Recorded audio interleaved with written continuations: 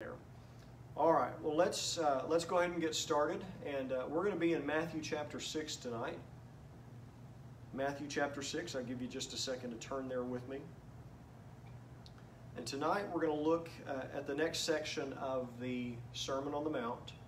We've been studying our way through the Sermon on the Mount, and last week we ended in Matthew 6:8. Tonight we're going to look at the next section of it where Jesus has sort of transitioned into talking about prayer.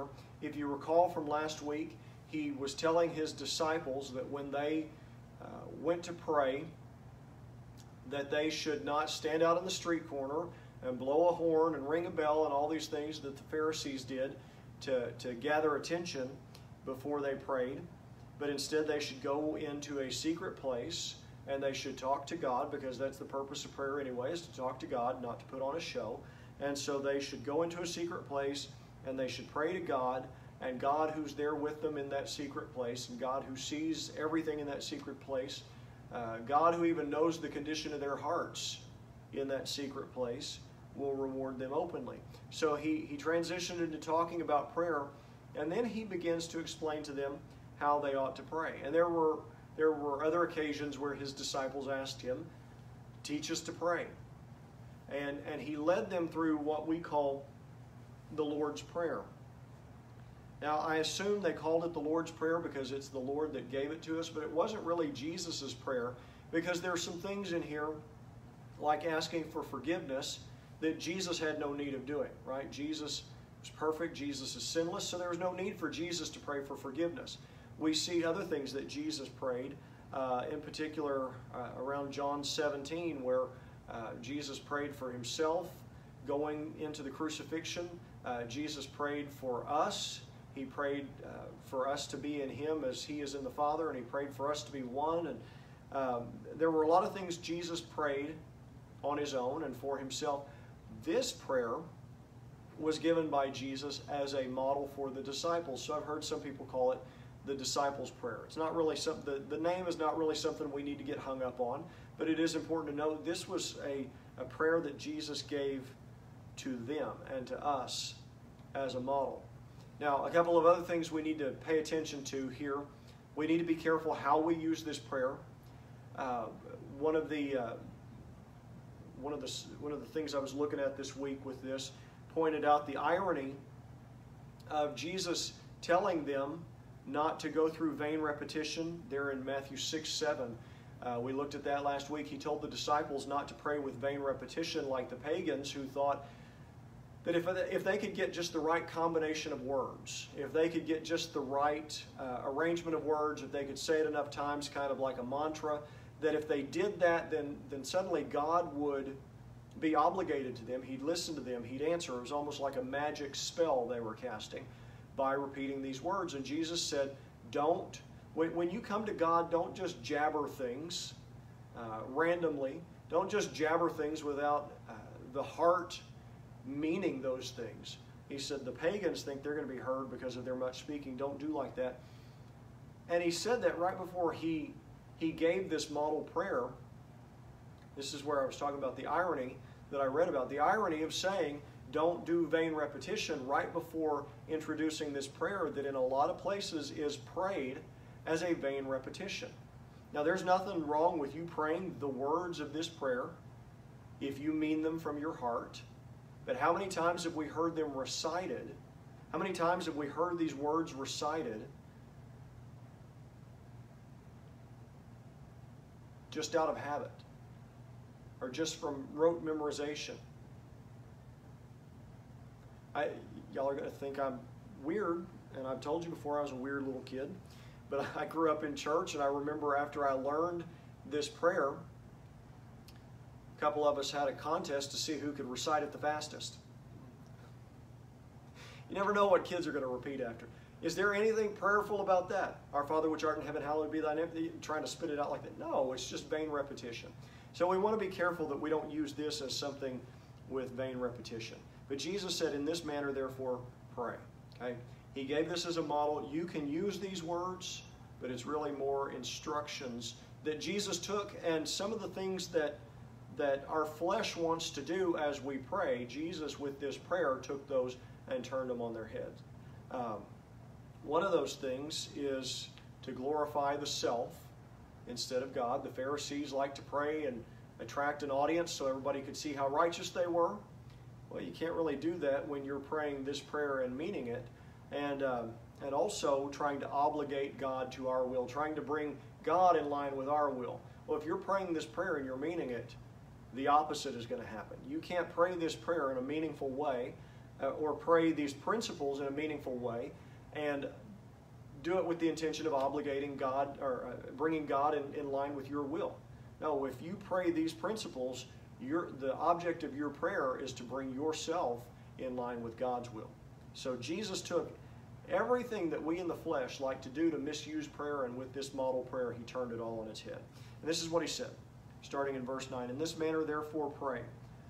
Our Father in heaven, hallowed be your name, your kingdom come, your will be done, on earth as it is in heaven. Give us this day our daily bread, and forgive us our debts as we forgive our debtors. And do not lead us into temptation, but deliver us from the evil one. For yours is the kingdom and the power and the glory forever. Amen. All right. I don't know if we'll get beyond that tonight. I suspect we won't, so I'm going to stop there. And if we go a little further, then I'll read the next part then. This prayer, I have preached multiple week sermon series over this prayer and still felt like I just scratched the surface. Tonight we're going to go through the whole thing, so it really is just a crash course in the Lord's Prayer. Those of you who are here in person, I have no doubt you've heard numerous sermons on the Lord's Prayer, and so this may just be a refresher for you. If you're new to this, it may just be an introduction to you, but we're going to have a quick crash course in what Jesus was telling them. So he told them to start off the prayer, Our Father. Actually, it may not even necessarily be the case that these things are to be taken strictly in this order, but they have to come in some order. So in our prayer, Jesus told us that to pray something like this, Our Father in heaven, hallowed be your name. Holy. Hallowed is an older English word for holy. So we, in our prayers, should take the time to praise God for His holiness. We should take time to recognize God for who He is. You know, our prayer should look like this. It's okay. We'll see later on in this prayer. It's okay to pray for stuff. It's okay to ask God for things. But I find the more I pray and the more serious I get about prayer, the less time I spend asking for things. Now, I'll ask for things I need. Don't get me wrong. I may even occasionally ask God for things that I want.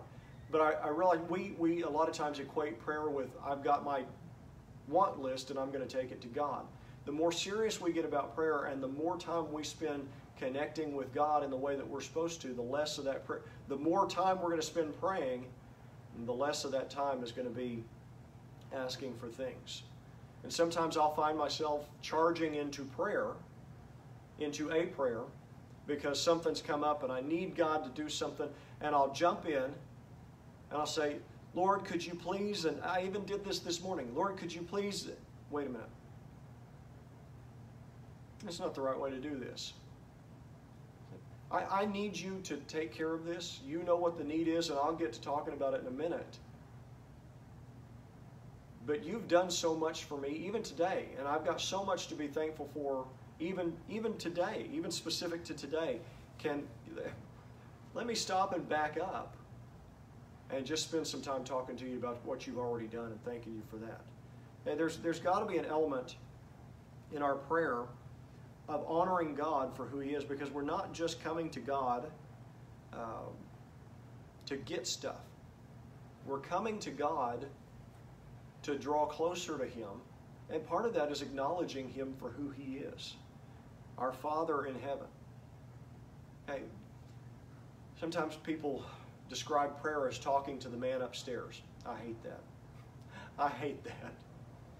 I'm not saying I hate you if you say that. I'm just saying that I hate that. That bothers me as much as it did when I was going to OU and I saw people wearing shirts that said, Jesus is my homeboy. All right. I appreciate that you're talking about Jesus on campus. I get that, but something about that shirt bothers me. He is the God of all creation. He's the God who sits enthroned in heaven, and we need to remember that. We need to remember His power and His might. We need to remember who He is. But even as we look at the might and the majesty and the power of God, we could easily, in that sense of reverence, go to an extreme in putting God up here, distant from us, and yet not only is He in heaven, but He's also our Father in heaven. So there's this tension here that we've got to find the balance in between about reverencing Him as the God of this whole universe and paying Him the appropriate respect, but also realizing that He has given us the right and the privilege of addressing Him as our Father. And so He's a being to whom we owe the utmost respect, and yet He still wants us to come close to Him. And that's a tough balance to find, but that's part of the adventure of getting to know God in a deeper way. Our Father in heaven, hallowed be your name. So we come to God acknowledging who He is. He says, your kingdom come, your will be done on earth as it is in heaven.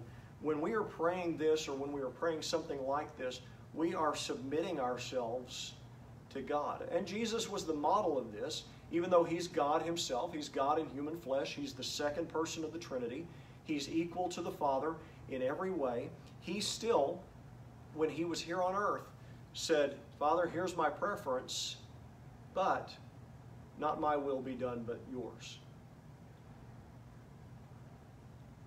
And this is where we need to come down in prayer. It's okay to ask God for things. But we also need to be to the point where we can say, God, I have my preference in this. God, I have this desire. You know what's on my heart. You know what I really want, so I might as well be honest about it. But at the same time, God, I really want what you want.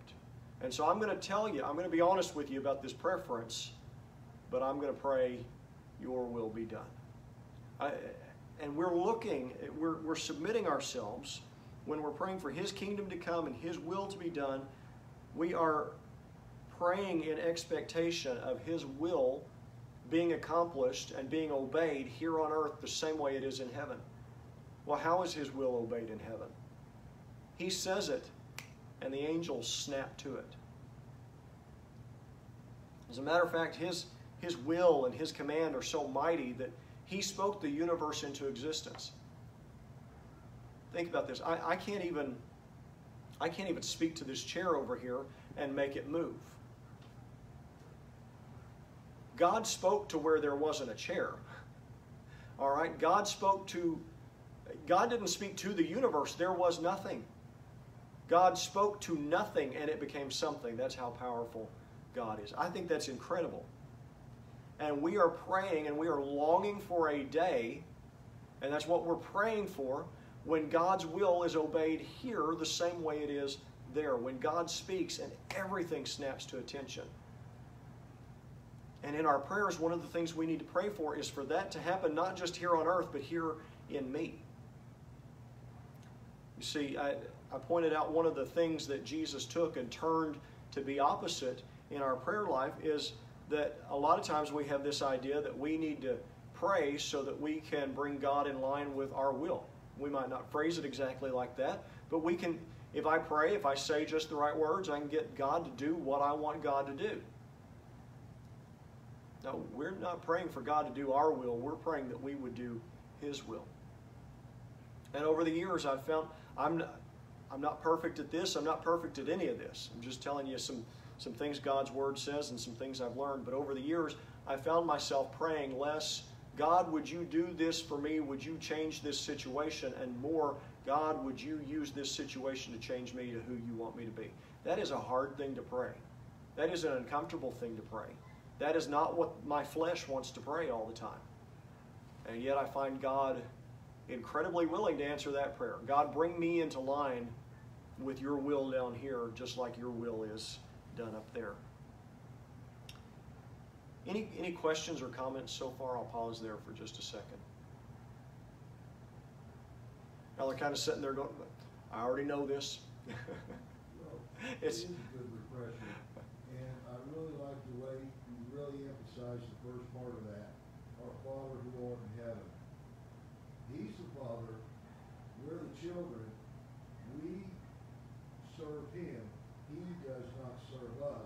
Yes. And young Christians, people that have not come to knowledge of the Lord Jesus Christ, always, in times of distress, cry to the Father and not realizing that, wait a minute, where were you at when everything was good and He took care of everything? Right.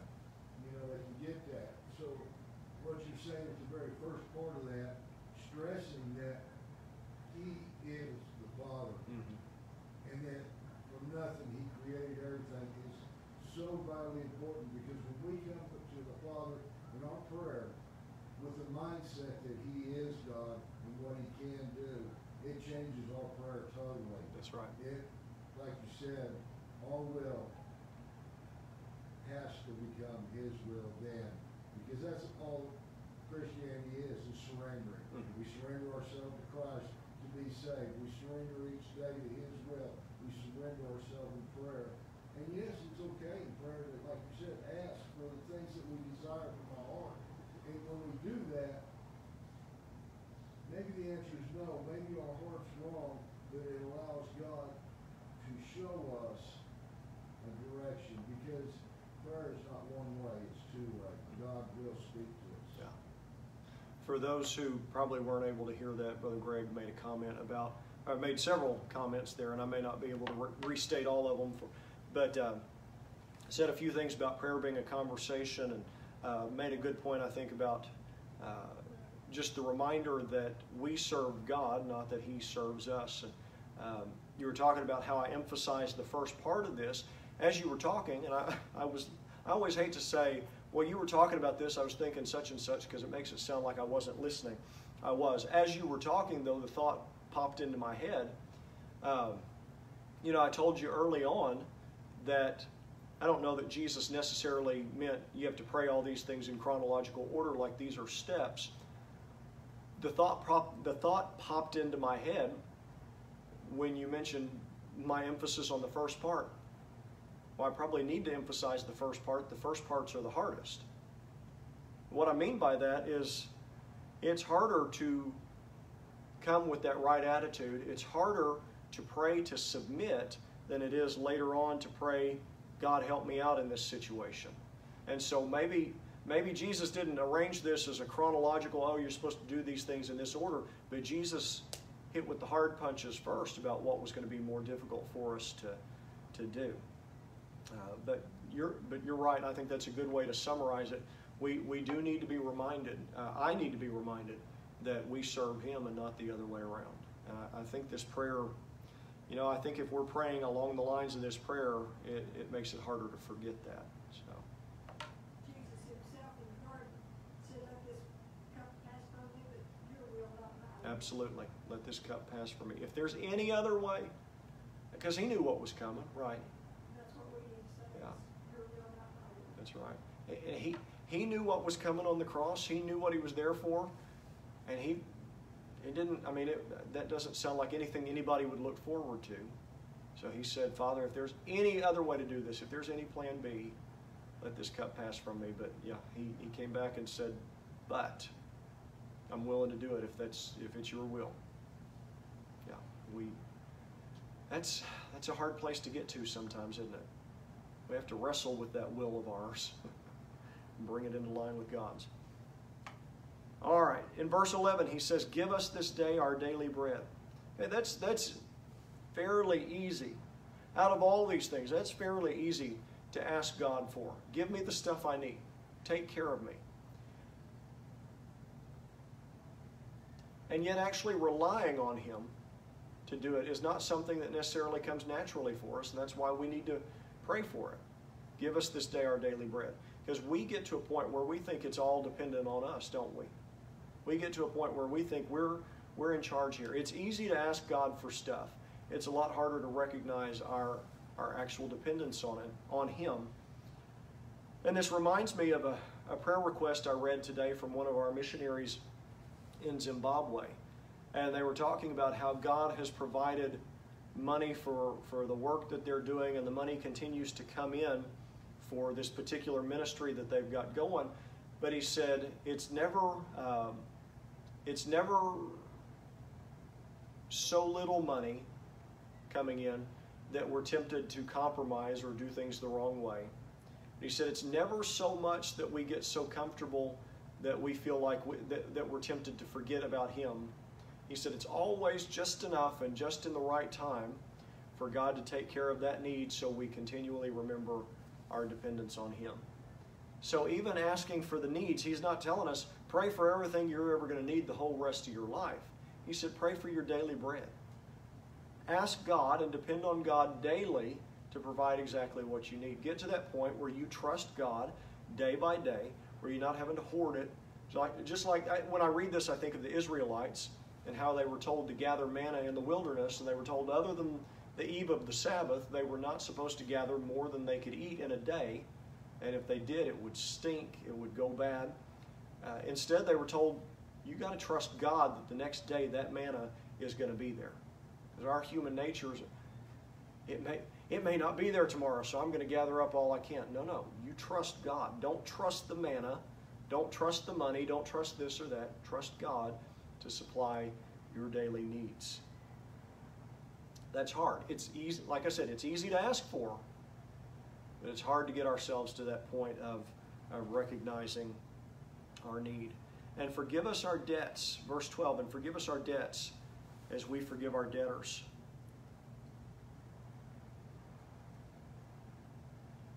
Forgive us of the places where we fall short, as we forgive those who fall short as well. Now, this is a little difficult to pray as well. Not only is it difficult to pray to help us be forgiving. We've had some Wednesday night conversations about forgiveness and when should I forgive and what does forgiveness mean, and we've had to talk around that because forgiveness can be hard. And our flesh doesn't always want to forgive, does it? It's hard enough getting to the point where we realize, God, I need to be able to forgive this person. I may not want to, but I know I need to, so help me to forgive them.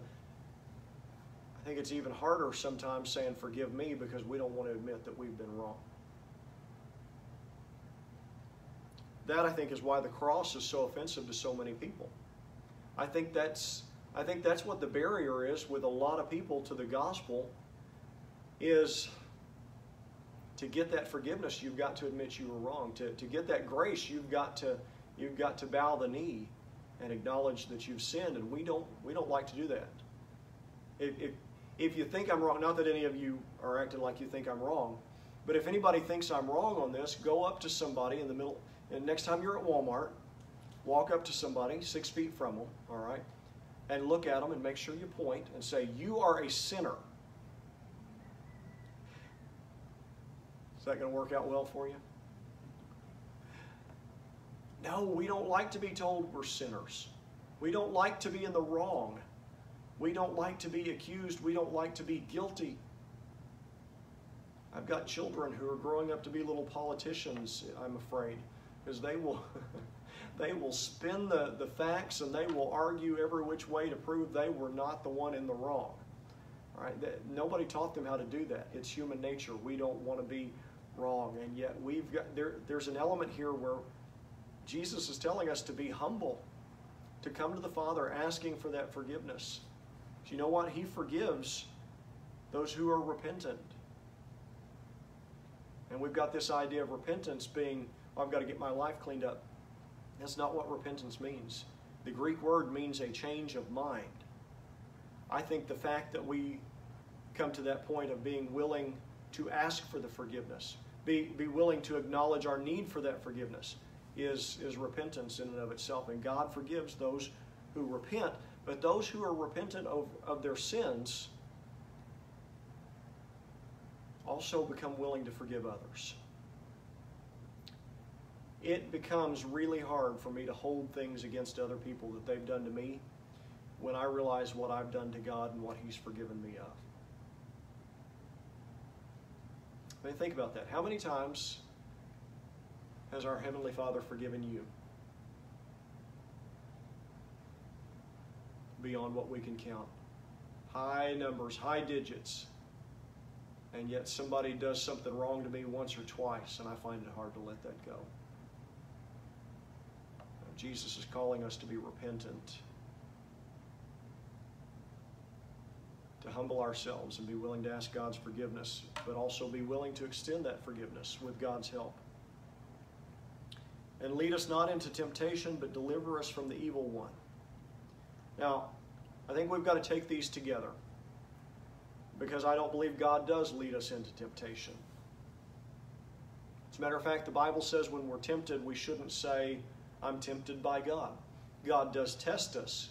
God does allow us to be tried at times, but to tempt us with evil, the Bible says He never does that. God never tempts us with evil. God's not going to lead us into temptation. As a matter of fact, the Bible says God will make a way of escape from the temptation.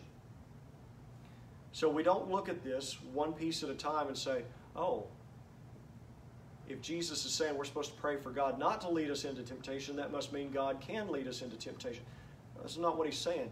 When you look at both of these statements together, do not lead us into temptation, but deliver us from the evil one. It's not saying, God, I'm worried that you might lead me into temptation. It's saying, God, please lead me the absolute other direction. Don't let me walk one step closer to it. Lead me all the way out. Lead me directly the other way. Do not pass go. Do not collect $200. Turn me around and head me back the other way. Okay? Because we need His help to do that. Because not only are we not strong enough sometimes to avoid the temptation, we're also not smart enough. I'm not sure, we just can't see everything coming down the road at us that Satan's got planned. He's crafty. You realize that? He's sneaky. The Bible talks about the wiles of the devil. We need to be delivered from the evil one because, I hate to say it, but he's smarter than we are. But God's smarter than He is.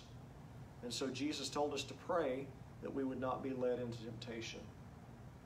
We need to pray every day for God to help us to avoid the temptations, to avoid the pitfalls that lead us astray. And instead, for us to walk in the Spirit and follow His Spirit, and for His Spirit to lead us and guide us down the right paths, avoiding all the pitfalls, just lead us all the way away from them. For yours is the kingdom and the power and the glory forever. Amen. And I think this is just the bookend to the prayer, where we start out with God's glory and we finish with God's glory. So we understand that all of this, everything we're doing, is to God's glory and for God's will and for God's honor and not for our own. I could start on the next section, but I'm not sure how long it would take me. And we do still need to do our prayer time. So I'm going to leave it off there and say I understand that may have been an inadequate summary. But that's all it was intended to be tonight, was a summary, because there's so much material here. Like I said, I've done an entire sermon series on the Lord's Prayer. Tonight was just a refresher and just a general summary. But do you have any questions or any more comments on that latter half?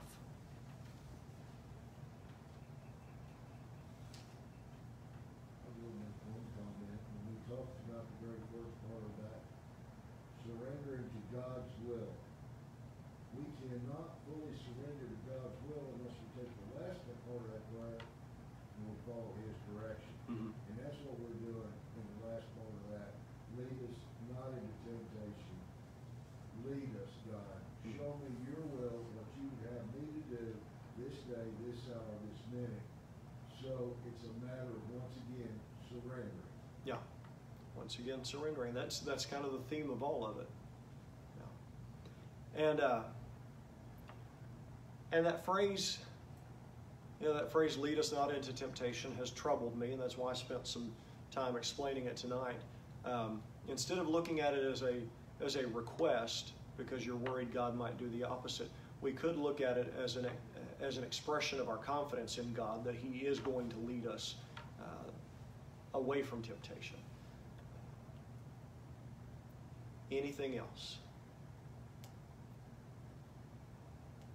If I could see that far away, I'd ask our television audience if they had any questions, but I can't.